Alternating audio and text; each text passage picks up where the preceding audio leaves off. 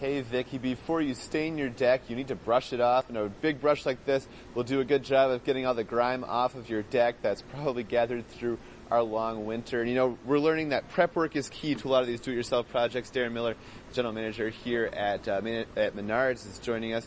And Darren, now I know some people want to use soap and water, but there's something to use that's even better than that for cleaning off your deck? Right. Soap and water is actually not the best thing to use. There are specific chemicals and products that are designed specifically for preparing your deck. If you have a deck that's still in pretty good shape, you're going to be able to go with just a cleaner, get it ready to go.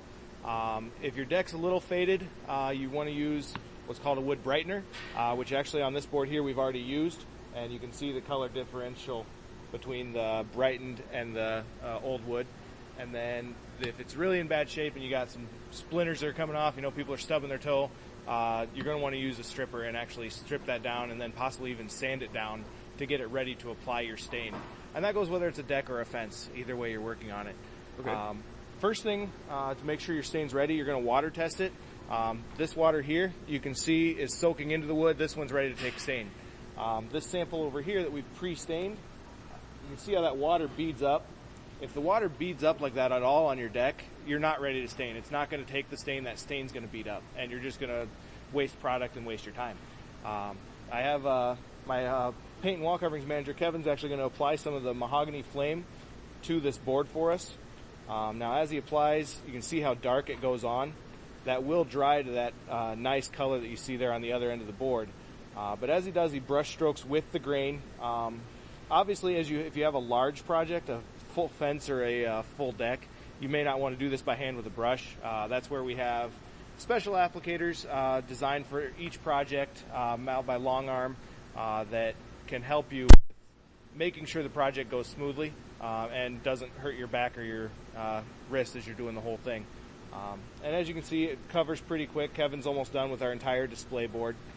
This is all done with a Cabot stain, which is a new product for Menards. We have now the largest selection in the area, and it's actually on sale with a mail-in rebate right now, so it's a great time to get your product. And the other board you see here are just different finishes. He's working with a mahogany flame. Next to it on his left, probably your right, is the natural, and on the other end here is the Jura brown. So no matter what finish you're looking for, we have a stain that'll help you get there. Okay, now Darren, one quick question. How long does it take for this to dry? This will usually dry, I believe, within 24 hours.